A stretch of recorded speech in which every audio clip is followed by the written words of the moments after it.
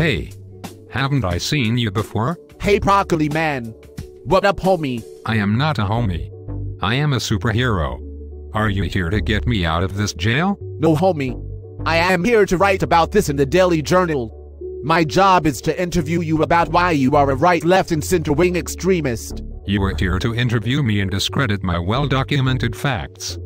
Do you not realize that if you do not listen to the real news stories, and not used fish wrap like your newspaper, you will live under a one-world government? We are all global citizens now. People who think they're just Americans are poor lost last century souls. Why are you against black people? You government chill. Just because I am against GMO foods and against TS body scans and also fight for personal freedoms we in America have, does not mean I am against any other race. Yes, you did not vote for the president.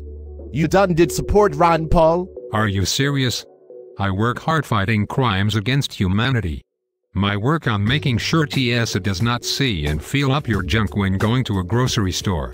No one does a better job fighting for individual rights than me. Green dude, then if you want to fight crime, then why do you not become a global citizen? Even Congressman Hank Johnson in Georgia tells us about how Guam is going to tip over because there be too many peoples on it. If you loved the world, you would be feeling Hank Johnson. Are you sure you are a journalist? You were wearing toilet paper on your shirt. How dare you make fun of me? I work for the mainstream media. That's how come my newspaper is on my shirt. My work gets me on the TVs. If you did a good job, your stuff would be on there too. Obviously your stuff ain't that good. Oh my gosh. You are more stupid than I thought. Do you not know that the media is controlled by only a small group of people? And if you provide real news instead of reporting on two cats fighting over a tube of fluoride toothpaste, you are blocked from showing the truth. Newsweek recently had a cover of how the US lost the war in Afghanistan. However, in America, they had a story about why children are hyper. Do you not get it? There you go again with those racist comments. I am finna tell the president. I will even write on it in the papers. You don't know Jack G? I would recommend you check out why there is fluoride in the water. Please check why there are false flag attacks. You need to learn more about people like Soros and Kissinger. I get my news from real sources like CNN, ABC, CBS, and NBC. Just admit you ain't as good as me, homie. Then you can help Hank Johnson get re-elected and make sure everyone becomes a global citizen.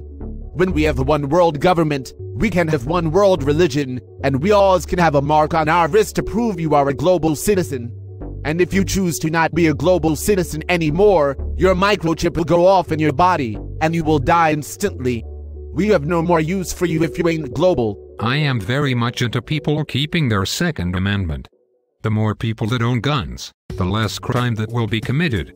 Do you not realize if a criminal walked into a store and 50 other people were armed, the criminal would not be able to get away with it? There you go with that hate speech again. No wonder why people don't listen to you. If guns were banned, then none of those people would have guns. You fool. You really think a criminal would not rob a store because owning a gun would be illegal? Do you not know that robbing a store is illegal unto itself? A criminal will still have access to whatever weaponry they need. Just look at Mexico, Chicago, and Washington, D.C. Guns are basically illegal there. Yet, gun crimes are the highest in those cities. Hey, green pile of puke. Did I done tell you about talking in those racial overtones with me? I am most definitely putting this in our papers. You can't win an argument with me. I am the media. And even if you win, no one will know. I can write it up in the papers however I want. Unfortunately, he is mostly right. Please help fight crime by going to freedomaziradio.com. Please check out the Proof Negative radio show and help us fight the New World Order together. Otherwise, we are stuck with losers like this. Oh, new one world government, how much I love it thee. Pity on those who fail to realize we must enslave people to protect their freedoms.